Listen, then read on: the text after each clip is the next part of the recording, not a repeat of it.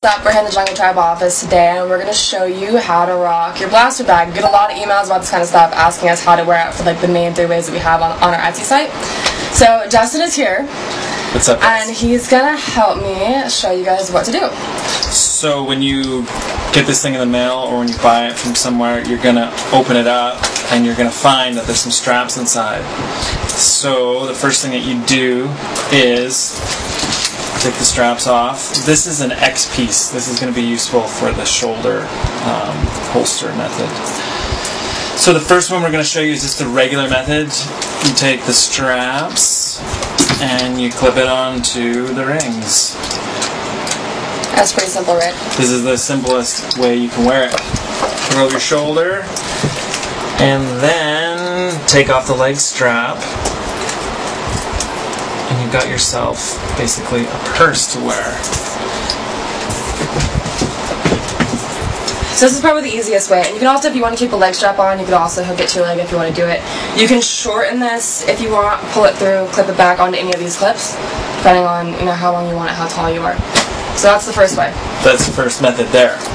Then the second one is going to be the shoulder holster. This one's actually a little bit more difficult, so pay attention to this. So you need 2 people with this. What you're going to do is you're going to hold the bag underneath. You're going to get your helper to hold it underneath either the left or right side of their body. If you're right-handed, then you'll want to hold it on the other side, as the zipper will be at the back. So I'm just going to swing around here. If you wear it this side, then and you're right-handed, then your arm can reach across your body and you can open up the zipper and get out what you need. So you're going to start like this and get your assistant to hold the bag for you. Then you're going to start at the front of the bag and clip this on here. The next thing you're going to do is you're going to put it over the shoulder and then cross over the body and then underneath the arm and then cross around till you've done a figure 8. You've got it like that.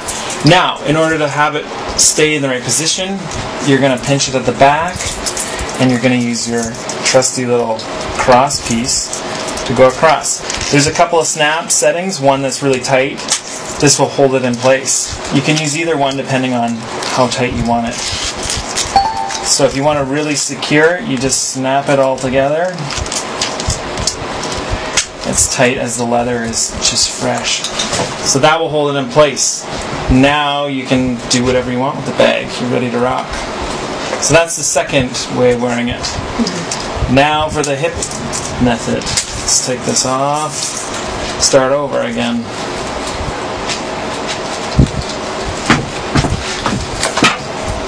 So now for wearing it on a hip, you just hold it right there and feed the clip through the big D-ring. You can either go through one or both of them, depending on how you want it to look. And you clip it onto the ring there, and you go around your body, and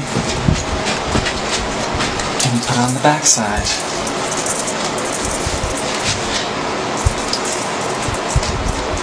Depending on how tight you want to wear it, slide it on. Now these little rings you can put over top of here if you want to pinch this leather down to have it a more flattened look.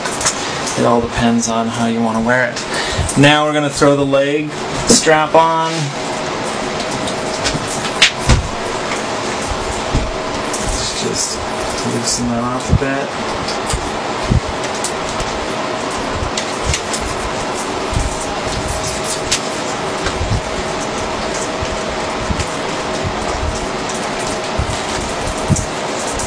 And now we've clipped it on to the leg for the final look.